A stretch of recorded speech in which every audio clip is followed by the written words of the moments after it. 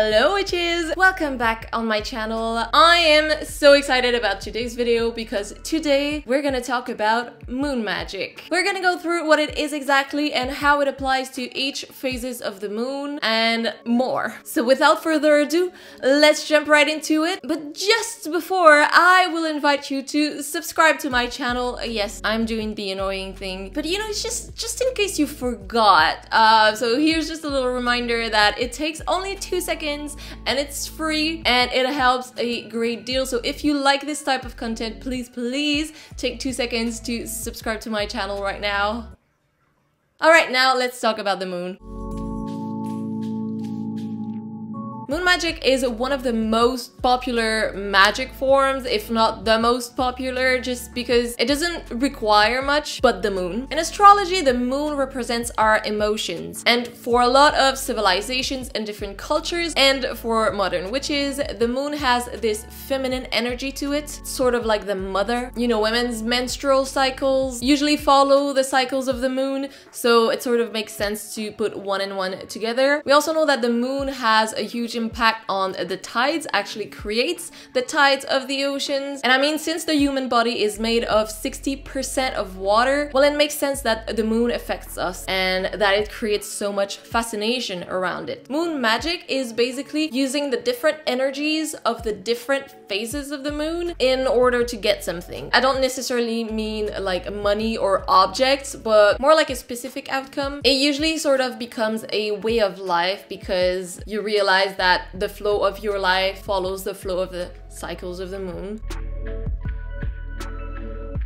Let's talk about the new moon first. Technically speaking, it is only 1 day, but the energy surrounding it usually lasts for 3 days. So the day before the new moon and the day after the new moon and the day of as well. It's also sometimes called the dark moon, but some people do consider that its own phase. But for the purpose of this video, I put them together because the dark moon is when there is no moon in the sky, which also means the new moon, for me at least. But some people consider the dark moon to be the day before or 2 days before the new moon, when it looks like there's no moon in the sky, but it's not just yet the new moon. So this phase is also sometimes called the wish moon. It's the phase for new beginnings, starting fresh with a blank slate. There's nothing in the sky but the stars. It's usually a time to set goals, set intentions, manifest, and plant seeds for any projects that you have, for anywhere that you want to get in life. It's sort of when you will make your plan in order to go forward or to go in a specific direction. Now, this is where some people separate the new moon from the dark moon, but I'm putting them together. Since the sky is pitch black usually, well, except for the stars,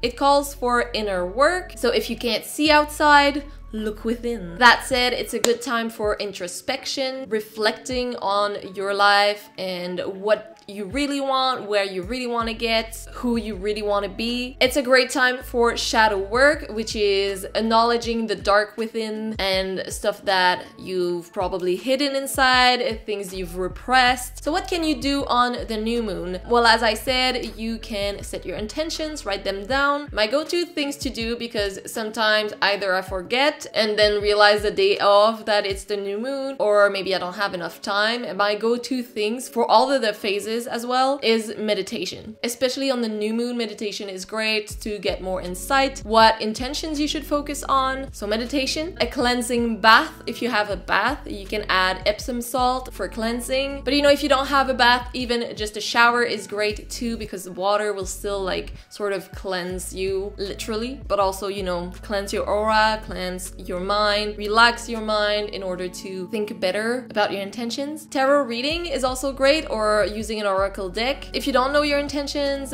tarot can also bring some insight to them. If you want to do more of a ritual, you can invite lunar deities to come and assist you, or your guides, but since it's about the moon, lunar deities are great. I'm gonna come back to this a little later in the video. But you know, the key thing to remember here would be intention. And to write them down usually helps put focus on them, and then it's easier to take steps towards what you want, what you've written down, because it's like visual comfortable, you know. If you can, I suggest going outside. Obviously now it's cold outside, so totally get you. I also don't go outside, but you can either find a window where you can sit next to, or just find a safe space where you feel comfortable to chill and do that kind of stuff. When writing your intentions, just remember that everything is energy and vibrations. Try to use more the formula I want this rather than I don't want that. Recently I was listening to some life coach, and he had this great imagery where he said if you write in Google like I don't want to see bananas, you're more likely to see bananas than anything else, because the focus, the key word is banana. If you don't want bananas but you want apples, then just write I want apples, and then you're gonna get apples. You know what I mean? If you focus too much on like, ooh, I don't want to be afraid, then the word that's the most important of the sentence is afraid, fear. So instead, go with more like, I want to be confident. I want to be this. Do I make sense? Of course, each phase can be adjusted with the zodiac sign it's in. So depending on which zodiac sign the moon is in, some different energies could be prevailing. But even if you don't look at the zodiac signs, there is still gonna be that new beginning type of energy at the new moon. But you know, some signs might call more for specific things like love, travel. Generally speaking, you can pretty much do what you want. The waxing moon is when we go from the new moon all the way to the full moon, so it usually lasts about 2 weeks. The waxing moon can be separated in 3 smaller phases, sort of. There is the waxing crescent, the first quarter, and the waxing gibbous. During those 2 weeks, it is time to take action and grow. Those are the 2 main keywords, action and growth. At the new moon, you've made your plans with your intentions. Now it's time to apply it. During the waxing moon, this is the moment where the seed is sprouting. As the light is growing, you're going to collect energy to build and walk towards your goals. It's really a phase to create change in your life, and where there should be no place for fear. Only hope and only confidence, and be bold. So take opportunities, take risks, and I know, creating change can be stressful, but as I said, it's time to be bold and take the risks that align with your intentions. And if there are no opportunities that appear to you, then make them. What have you been wanting to do for a long time, or finish for a long time as well? You're most likely to get that energy during that phase. Rather than a ritual, I think it's better to just take action. If you wanted to start painting, then paint. If you wanted to do some renovations in your home, renovate. Really make time for the things that you want to be more or do more. And you know, you might make bad decisions, but it's part of the process and you can readjust later. You shouldn't let that stop you. Usually the go-to lunar deities are the ones in their maiden form. We'll come back to that later as well. It's gonna make more sense. Now the full moon, the one we love the most, I guess, or you know, the one that is celebrated the most. This one also can be considered a 3 days phase, so the day of the full moon and the day before, the day after. Just because it appears full in the sky the day before and the day after, so its energy is like pretty much almost the same. So this is a phase of culmination, abundance, a time for gratitude, sexuality, creativity. You know, the sky is very bright, the light shines, and we're usually able to see things more clearly at the full moon. So remember, the moon is emotion, so emotions might run wild. They might be all over the place depending on where you are in your life. Could be good, could be bad. Intensity is a key word here. So you might have trouble sleeping during that time. You've probably heard at some point your mom or your grandmom go like, must be a full moon tonight, when the children were going crazy and running everywhere. That's because the full moon brings a lot of energy, sort of this anxiety sometimes. You just have energy, you can't sleep, you don't really know why. Might be a full moon. As I said, we're 60% made of water. I mean, it makes sense that it stirs up some stuff inside, right? At the full moon, the seed has finally bloomed. This is a moment where you'll be able to see some results depending on the action that you've taken during the waxing moon, and depending on if you set clear intentions at the new moon. It's the end of a cycle. It went from nothing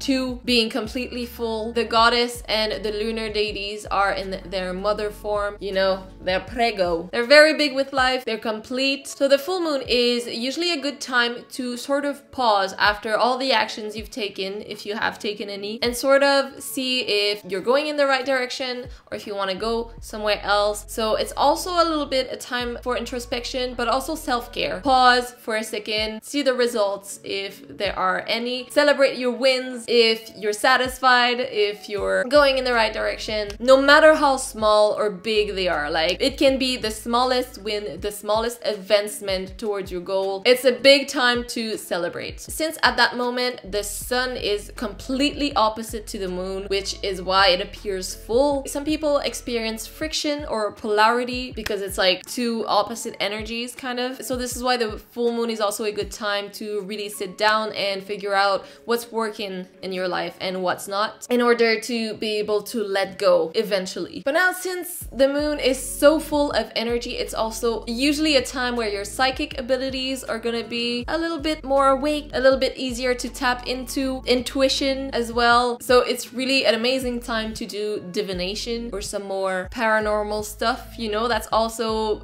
usually a time where there's some of that going on, you know. I think that's also why in horror movies or just like in spooky stories, it's often a full moon. It was a full moon out there, you know. It's like the spooky moon because there's all that psychic energy going on. That also applies to other realms. Sometimes some spooky shit might happen. Now, the full moons are also sometimes called esbats instead of sabbats, you know. There's like esbats. I don't know if I'm pronouncing this right, probably not. This might be more followed by Wiccans, but it's basically following each full moon, and each full moon has its own name, its own energy, and that's completely apart from zodiac signs. Just like the new moon, you can follow the zodiac signs, and maybe each full moon is gonna be a little different, but each month also has its own vibe to it. So at the full moon, you can pretty much do any spell that requires a lot of energy, or just about any spell. It's most likely to work because your power is just amplified, there's more power. A lot of people say that it's a good time to release. Yes, because it's most likely to work more since there's more energy, but it's more a time to celebrate than release. If there's any release going on that you should do, it's more like releasing control over what's gonna happen, release expectations, sort of surrender to the flow of life, and instead just take that time to plug into the energy of the moon and recharge for what's coming. But good things that you could do and that usually people do are, as I said, divination, meditation. You can charge your crystals, but make sure that they are crystals that get charged with the moon, because some of them charge with the sun, so just check with the crystals that you have. And you can also make moon water, which is basically just putting a jar of water outside and then you bring it back in, and then it's like charged with the energy of the moon. If it's winter, like right now, you can just put it next to a window where it's gonna catch most of the moonlight during the night, or you can see what happens if it explodes or not. The waning moon also lasts about 2 weeks, so from the full moon to the new moon as the light decreases. It is also separated in 3 smaller phases: the waning gibbous, the last quarter, and the waning crescent. So now those full 2 weeks are really the time to release, shed layers, and let go of what no longer serves. This could be ideas, behavior. So it's usually a time to rest and keep that energy that you've taken from the full moon, rest, self-care, and heal what needs to be healed before the new cycle begins. It's a good time to declutter as well, again, to make space for the new that's gonna come. It's basically a good time to remove any unwanted energies that make you stagnate. So it could be people, it could be mindsets. I said self-care, but it's also a time to reconnect with yourself. Just slow down. We've had that rush of energy going towards the full moon, and now it's slow down. I like to see it as a mountain, sort of. The new moon is the bottom, and then you work hard to get to the top. You're finally at the top, you've got that amazing view. You're a little tired, but you're like, oh my god, that's amazing. And then you're like, damn, I have to go back down now. And that's the less fun time, so you sort of just take your time. You're probably too tired to put too much energy into it anyway, so that's how I see it. It's a good time to do some banishing spells. Another spell that you could do is just to sort of write down what you want to let go of and then burn them. Or you could also bury it if if you're afraid of fire or clumsy. Which is funny because that's sort of a spell that I usually do at the full moon, and apparently it would work more during the waning moon. So in terms of lunar deities, the waning moon is usually the crone phase, so crone lunar deities. The light decreases, you slow down, you chill, you release, and then we're back to the new moon. So that's why there's a part of the new moon that would be the dark moon. That's a little similar to, you know, going inwards and thinking about what you want to let go of. These sort of end up blending together at some point. A way to see the phases of the moon as well would be sort of just inhale and exhale. From the new moon to the full moon, it's inhale. And then you exhale. Wow, beautiful. And then you exhale and you chill. For longer term projects, it's possible to, you know, set intentions on a new moon with a specific sign. And then that new moon is gonna have her full moon 6 months later in the same sign. So for example, the new moon in March 2022 is gonna be in Pisces. And then 6 months later, the full moon in September is gonna be in Pisces as well. This calls for a longer cycle if you have bigger projects, longer term goals. Now I have a very short list of lunar deities if you're interested in that. If not, bye. For the maiden form, we've got Artemis, Persephone, Rhiannon. The mother, we've got Selene, Demeter, never know how to say her fucking name, Danu, Freya, and Isis if we go a little out of Europe. For the crone phases, the major ones are Hecate or the Morrigan. Here's a short list. There's many more. Those are sort of the more popular ones, I guess, and also part of the pantheons that I know a little bit more. Yes, they're all goddesses. Since the moon is more of a feminine energy, it's usually more goddesses, but there are some masculine deities, just like Tsukuyomi in the Japanese mythology. Well, here we are. I hope you guys like that video. I hope you found it helpful or interesting. If you did, please give it a like and subscribe to my channel. Let me know down in the comments if you want to see more content like this or if you have specific questions. And that's all I had to say. On this note, I'm gonna go and I will see you probably next week. In the meantime, you can follow me on all of my social medias to see what I do. Woo.